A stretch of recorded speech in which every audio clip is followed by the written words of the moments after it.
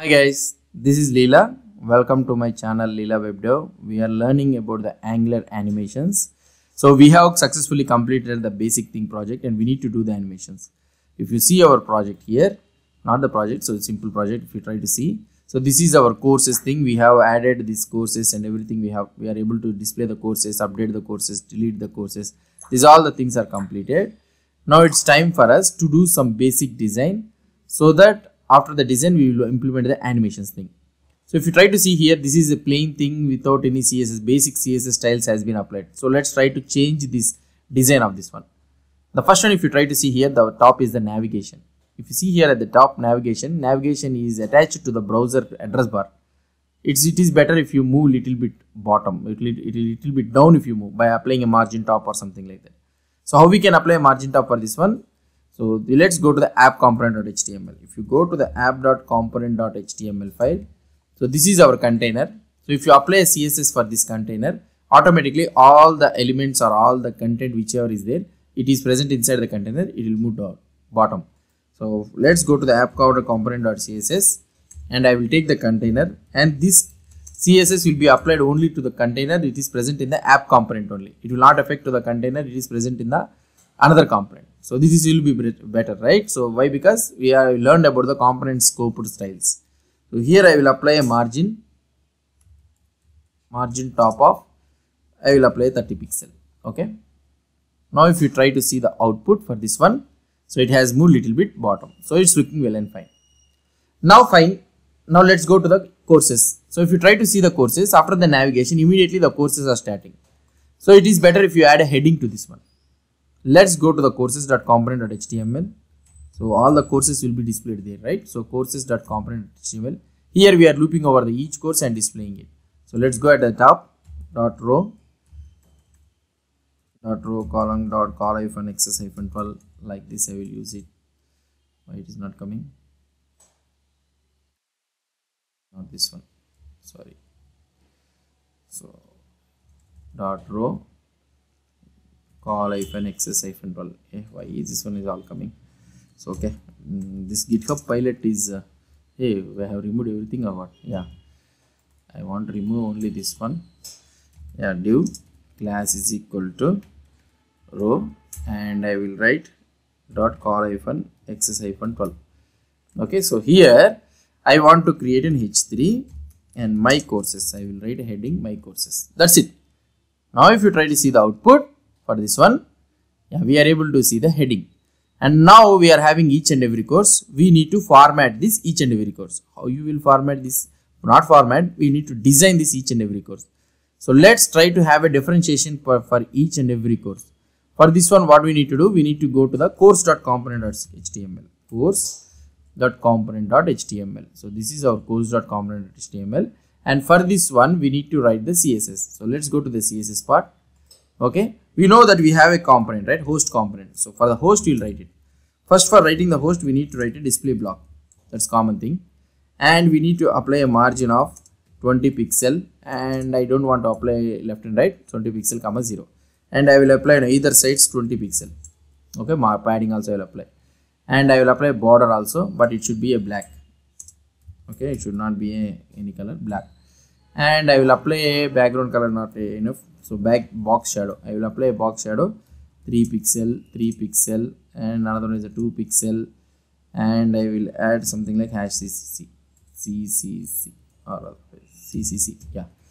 Now let's see the output, how it will look like. If you try to see the output, now let's see. Yeah, so this one is looking somewhat better. Now what I want to do is, so this form control and this update status, delete status is there, right? I don't want to show it in a two lines. I want to show it in a one line. So for this one, what we need to do is, let's go to the course.component.html. Here, this is the text box, not the text box, sorry, select box, the drop down. So we have a class form control. So if you write it here in the CSS, it will apply only to this one, form control. And here I will make it as a width 50%. Let's see what it will happen. If I try to apply this one here, so I need to move this button stop, right? So what I can do, by default form control will be display block. I can apply display of inline block. That's it. Now if you see the output for this one, we will be able to see display inline block like this. Now if you want to add a space for this one also, let's add a space for this one. Let's go to course.component.html. In this one I will apply something like mx-1, mx-1, and here also I will apply mx-1. Fine, this could be somewhat better. You will have a little bit of spaces. Yeah. Now, yeah, fine. When I select any course, the border color of this one should change. So for this one, what we need to do is, so here in the courses.component.html, here when we select means when we click on this one, on course selected. So I need to pass the index for this one, and let's go to the courses.component.ts file.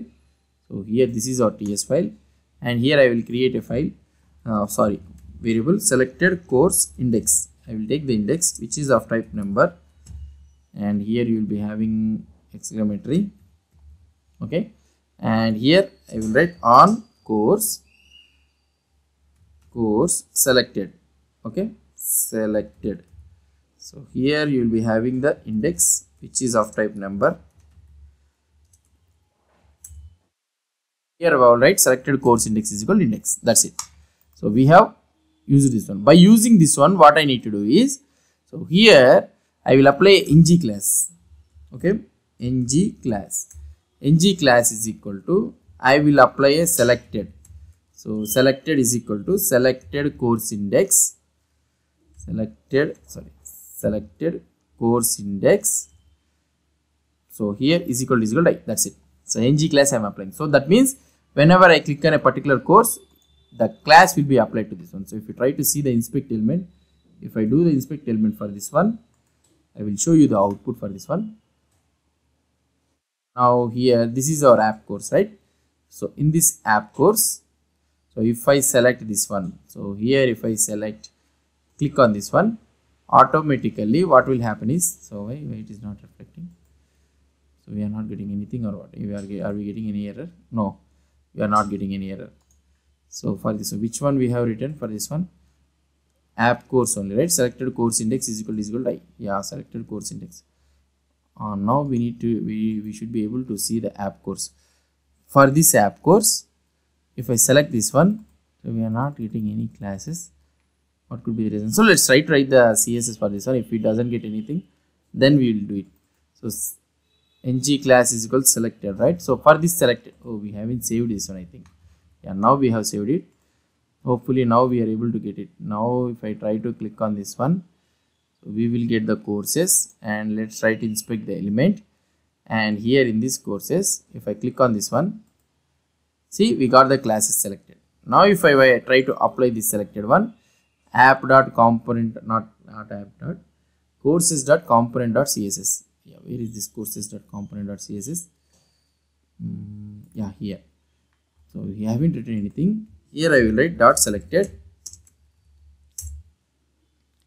So for this one, what I want to do, border 1 pixel solid blue.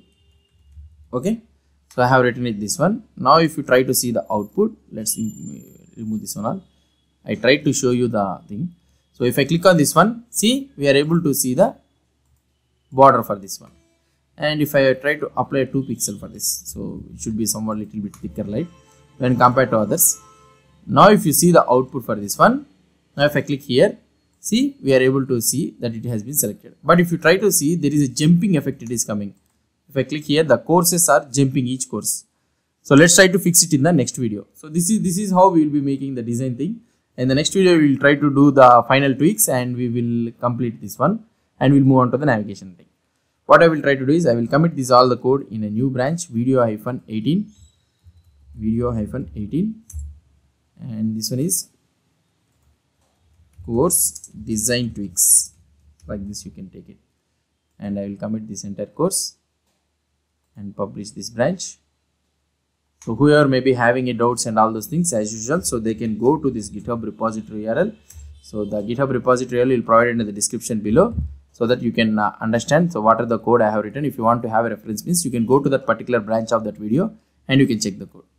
So this is guys about this design thing. If you have any doubts or any suggestions, please post the comments below to this video. And if you like this video, please do support me by subscribing to my channel. Thank you.